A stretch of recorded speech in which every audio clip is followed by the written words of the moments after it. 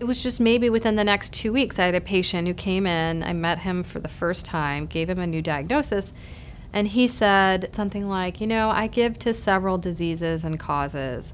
And I thought, oh, okay, so I just went to this philanthropy session.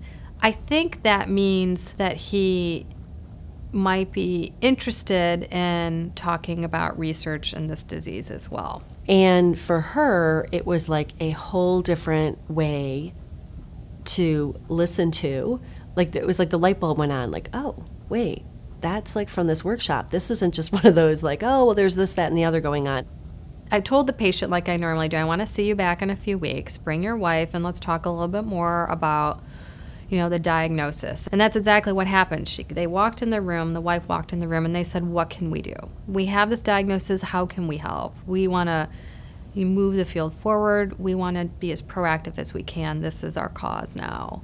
And I said, okay, well, I finished what I needed to finish with the clinical piece, and I said, let me turn you over to somebody who's expert in this area.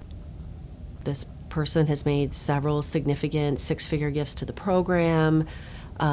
We just have a really fantastic relationship with him. He's a real partner with the organization now, real partner with that clinician.